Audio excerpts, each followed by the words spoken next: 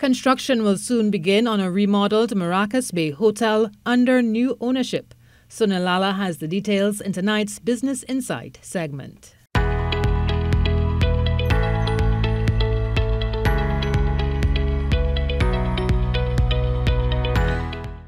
Nestled on the most western part of Maracas Bay, the lone hotel is about to get a major upgrade. The hotel was closed in 2019, but a joint venture between Rams Logistics and Qualitech picked up the property in December 2021. Managing Director at Qualitech, Deepak Lal, says an estimated $70 million is expected to be spent on acquisition and construction of the remodeled hotel. What we envision is not a hotel where you want to sit down and read a book, but it's more a vibesy hotel, you know, full of a lot of life, restaurant, bar, 100-foot pool, cabanas, overlooking the beautiful Maracas Bay. So that is the idea behind it.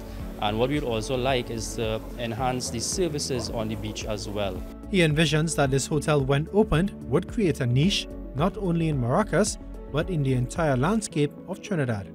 There's nowhere to stay on the beach at the moment, so we think we have a very unique product. Although you have houses you can rent near the beach side, there's no service. So there's also always the hassle of carrying food, carrying drink, clean up. And we want it to be a very headache-free experience. Mr. Lal believes the product will sell itself when opened and gave us some insight into what construction will entail. So the idea is to keep the structure at the back where the rooms are, gut them out and renovate them and enhance.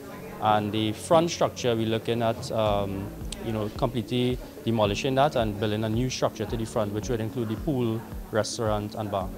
Mr. Lal, who is the managing director of Qualitech, one of the leading mechanical engineering companies in the Caribbean, says there was another reason for the joint venture to get into the hospitality sector.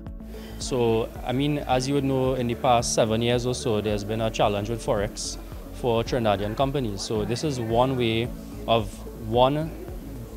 divesting or diversifying into the hospitality sector and also getting into Forex streams. The 40-room, 4-star hotel is expected to begin construction in the first quarter of 2023, pending statutory approvals. I am Sunil Lalla with your TDT News Business Insight.